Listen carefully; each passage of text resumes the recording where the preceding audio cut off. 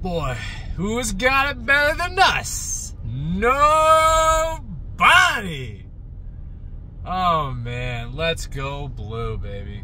God, it feels good to wake up knowing that the team that you root for is a national champion. It just feels freaking amazing, man. Let's first talk about the game. I had said this on my podcast. When people were trying to say Michigan has not faced a team like Washington all year, that was probably correct. But Michigan has faced a team like Washington the year before. Ohio State, C.J. Stroud, those receivers. Michigan knew how to take them down. And they did that last year, did it the year before. And this year, that offense that everyone was railing about, and my God, how are they going to stop Michael Penix? We're going to hold them to one touchdown. That's how we're going to stop them. This was just such a dominating victory. It started dominating fashion and it ended in dominating fashion. The run game was just off the charts. Donovan Edwards just came out of nowhere. And for a guy that came on the scene really strong, especially last year, this year it was like, where's the Don? He's not really doing a whole lot. And now, that game, first two touches, both touchdowns. Love what I saw from him.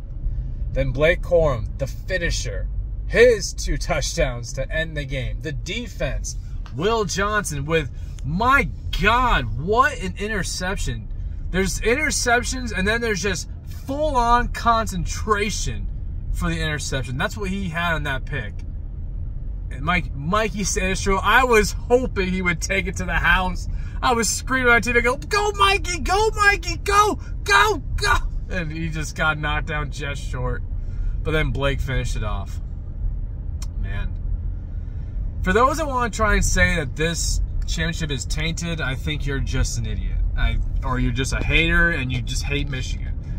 If you want to try and make the claim that they were cheating in those games, whatever. The first ones, whatever this year. But let me tell you right now, they were not cheating against Ohio State. They were not cheating against Bama, against Iowa, against Washington, against Penn State. And 2 of those games I just named off, we didn't have our head coach. We didn't have Jim Harbaugh. And we still won. So what's your argument? You have nothing to say. You have absolutely nothing to say. Anyone that wants to say it's tainted, no, it's not tainted. The NCAA will not take that away from us. It'd be horrible for the brand, for the NCAA to take that away, and they know it. It's the biggest middle finger that Harbaugh could give to the NCAA, because personally, I do think he's gone as well. And Buckeye fans, this is what I love. This is the best thing. Years when Harbaugh was not being Ohio State, all I heard from Buckeye fans, we want Harbaugh to stay. Lifetime contract. And now I see the comments of, oh my God, your coach is leaving you. What do you want? Do you want him there or do you want him gone? Make up your freaking mind, man. It's pretty sad. Like, I don't know what you want, Buckeye fans. You wanted him there. Now you want him gone. Like, what do you want? It's so funny. You're begging for him to leave because he owns Ryan Day. 3-1 against the dude. Ryan, you want to know why? Because this is what I will talk about this. When the turnaround happened in Michigan, and people just don't freaking get it. They think, oh, there's Connor Stallions. God, you're like freaking idiots. 2020, that COVID year, what did we have? We had a horrible defense and coaching staff that had to go.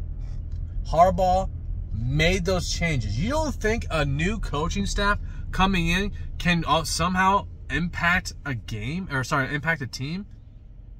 New coaches can always impact teams, okay? So when Harbaugh says, I will bring in a new defensive coordinator, new offense, like new coaches, younger coaches, when he did that, you don't think that played a role in Michigan's turnaround? Idiots. That's all I can say.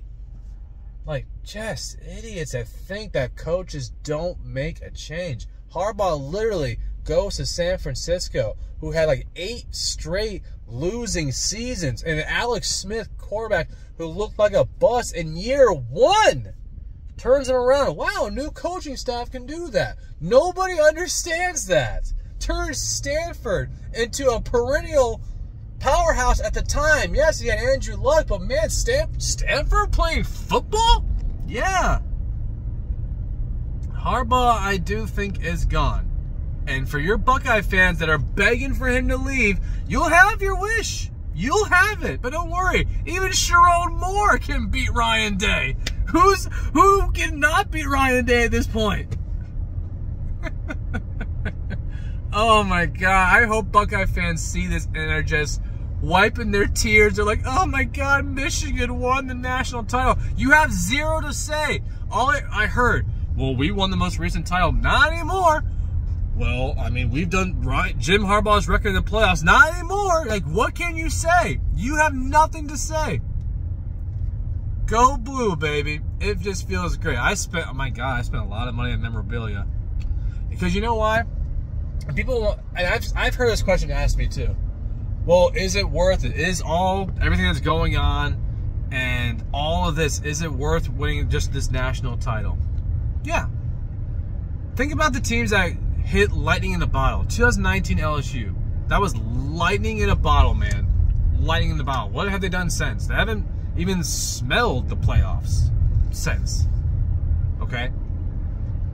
Alabama and Georgia obviously have had their dominance, but when you look at other teams in the past, like Florida State made it to the playoffs, didn't do anything, but beat BCS the year before they won.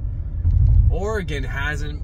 I think they only made the playoffs that 1 year, but they made it to the title game. So, like, one point is getting to that game. And do you think Washington's going to be back in the title game next year? Doubt it. So, my point is that this opportunity just doesn't come often for any teams. So, when you have the opportunity, you got to take advantage of it. And that's what Michigan did. Not by cheating, but because everyone says, 1 more year. We are going to come back and we're going to do it for Michigan, and that's what they did. And the last thing I'll say, find me a culture that was built like Michigan. The brotherhood, the love that these players have for each other. What I'm so happy for is that for the players, man, these guys put in the work, the effort. They knew we now are going to go back. We're going to win the national title. That was their goal, their mindset.